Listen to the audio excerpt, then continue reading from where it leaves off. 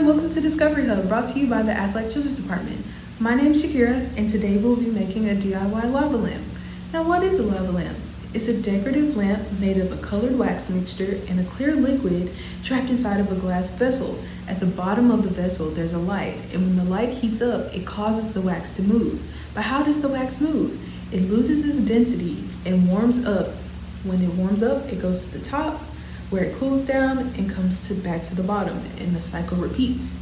Now, the lava lamp we're making is a little different than that, but that's okay. You'll need some household items consisting of a glass jar or a bottle, some water, some vegetable oil, any food coloring of your choice, and fizzy tablets. Now, if you don't have fizzy tablets, you can also use table salt.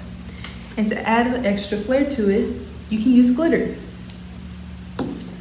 Now, the first step is to add about 1/4 of water into the jar.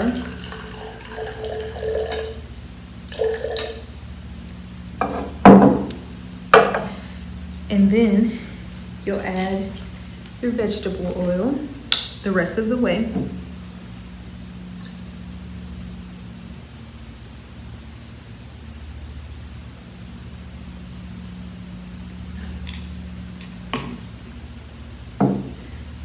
Now you'll add the food coloring, as much as you want.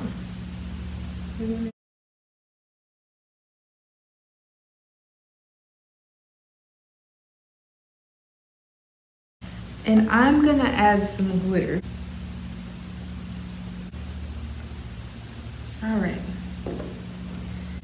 And we're gonna let the food coloring settle at the bottom into the water.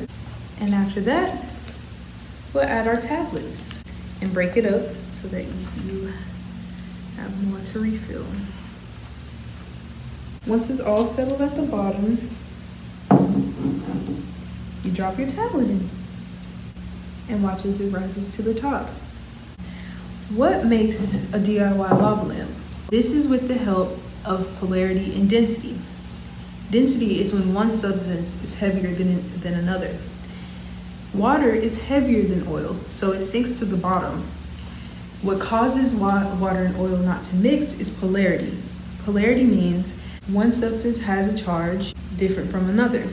Water has two different charges, positive and a negative charge, while oil has no charge whatsoever, which keeps it from mixing. The fizzy tablet has what you call sodium bicarbonate. The tablet itself is denser than both the oil and the water, so it sinks all the way to the bottom. Once it touches the water, it starts to dissolve. Once it dissolves, carbon dioxide bubbles start to rise to the top. It catches and latches onto some of the water and brings it to the top with it, where it pops. Another cool thing to do is you can turn off the lights, put a flashlight at the bottom, and watch it as it glows. Thank you guys so much for joining me for a Discovery Hub today. I hope you had fun, and we'll see you next time. Bye!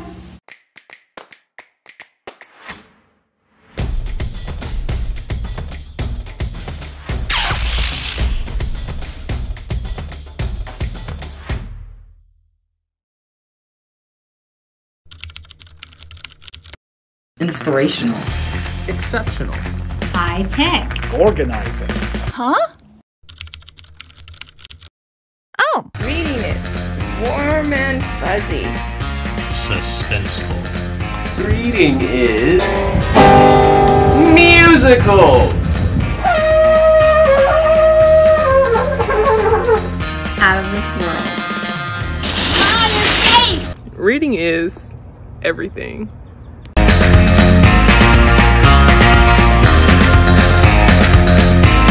The Summer Reading Challenge.